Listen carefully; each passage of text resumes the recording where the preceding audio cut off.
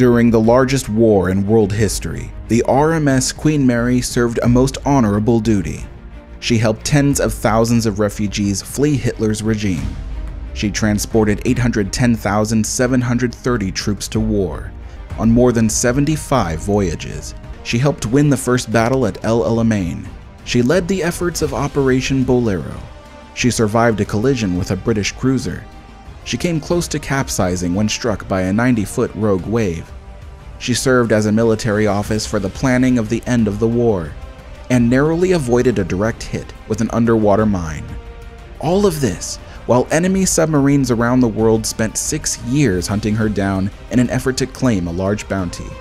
Sir Winston Churchill credited the two Cunard Queens by saying that their troop-carrying capacity and fast speed had helped the Allied forces to shorten the war by a year.